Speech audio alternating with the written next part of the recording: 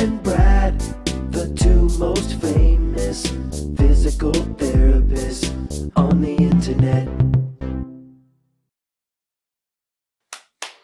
Hi folks, I'm Bob Shld, physical therapist. Brad Heineck, physical therapist. Together we are the most famous physical therapists on the internet. In our opinion, of course, Bob. Today we want you to stop these 3 habits or your shoulder pain may never go away. Right.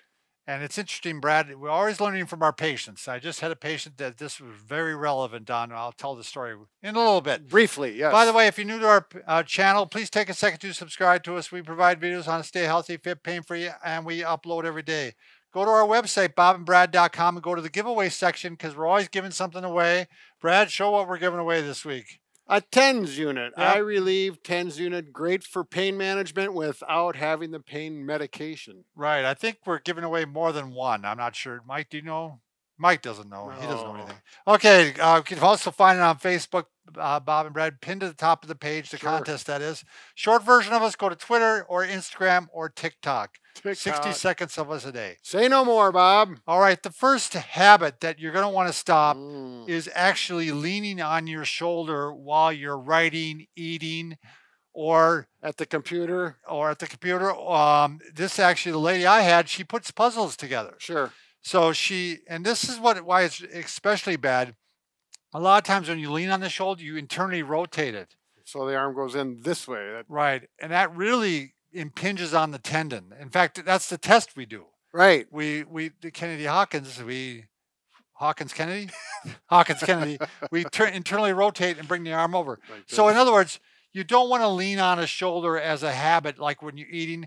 It's a terrible habit of mine. Right. I eat my breakfast cereal. I got Bob, why? And this is the shoulder I have trouble with too. So I had to get out of that habit.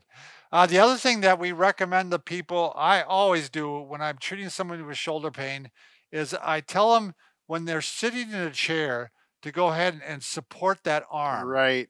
No matter where you are. If you're in a car and someone else is driving, put a pillow underneath that arm as much as you can.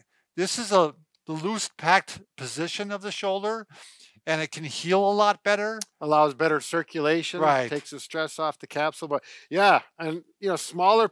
Sometimes I find these little bigger ones are better. But whatever, you'll know it. I mean, even without a sore shoulder, it just feels. It just feels a lot better, right? So just think about what you're doing throughout the day. These habits are important. Let's go to what you do at night. Let's take a pill. Watch TV. Yeah, do a little bit of that. But if you're going to sleep, we have done this many times, but we're going to repeat it right now. One, you don't want to sleep on the bad shoulder if possible. Right. But if you do, we're going to show you what to do in that case. Some people, they've been sleeping on that side all their life. And I had a patient, he said, I just can't change. I sleep on my back, but I wake up on that shoulder. Right. So in order to help with that, you're going to use, 2 pillows here. Usually that's what you need to fill in this gap between your ear and your shoulder. Sure. And then you put another smaller pillow here, a throw pillow, and you create the canal. The shoulder canal, not the shoulder erie canal. Not the erie canal. That's right.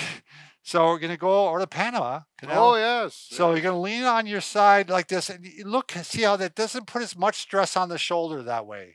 Right. So the pillows take it through the ribs as well as the head and gives you good posture. I sleep like this all the time, preventatively. Sure. And you also can lean back a little bit like this. Yeah. If you do it, there'll be a little less pain on the point of the shoulder. Yep. Now, let's say this painful shoulder is this shoulder. On the top. Yeah.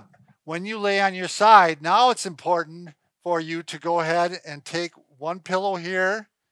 And, we got our sleep-ovation pillow. Yeah. You put another pillow right here. Because what happens if you only have one pillow? Look how my arm is internally rotated. Yep. Again. And it puts that impingement pressure on that same area. So you go right here. Now it's nice and comfortable. Right. An alternative is, this is the one I do. I actually sleep with my arm like this. Oh, really? Yeah. I've had some people find it can lift your arm up actually. Like that. Yeah, exactly. So you'll know it's going to feel the most comfortable. Just shift it around, get it the most comfortable position, and it'll feel good. Yeah, you're going to want to experiment with it, figure out what works for you. Now, the third one is posture. We're always bringing up posture. I brought up last this time so people don't feel like that's all we talk about. But what happens is when you're standing, like for example, can I stand up, Mike? All right. When you're standing, you want to just relax once and look and see what your thumbs are doing. Now look at my thumbs. My thumbs aren't doing anything, Bob. Well, mine are naturally starting to point in. So I'm working on it. Direction are they pointing? They're supposed to you want them pointing straight forward. If they're pointing in like this means your shoulders are a little bit rounded. Right, they're a little bit turned in. I'm exaggerating, but not in all cases. Not in all cases at all. I mean, it's very easy for me to end up with my thumbs pointing towards each other. Sure. So why is that a problem? When your arms are internally rotated and then you lift, that's where you can get that impingement. Right. And Brad, do you want to show the difference between good posture with the arm and bad posture? So if you got that rounded posture, and a lot of people aren't even aware of it, and just lift your arm up and do it on your good shoulder, and you'll see how high you can lift. Now I'm going to go into good posture, and it opens up the joint, and all of a sudden there's a lot of room, and you don't get that impingement. So posture is critical. So just to give you two exercises that common ones that we recommend. And again, they're both with that idea in mind, getting those shoulders back, is shoulder squeezes. Yep.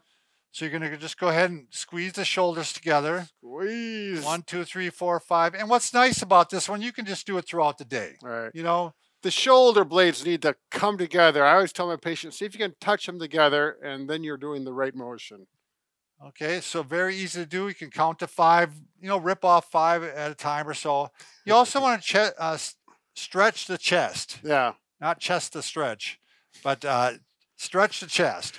And when you're doing these, it actually does doing a little bit of that at the same time. You can go into a doorway, put your arms both on both sides of the doorway, and lean into it is a really good way. If you want to show what the buoy is, corner, yeah. Oh, yes. So the corner of the room works good.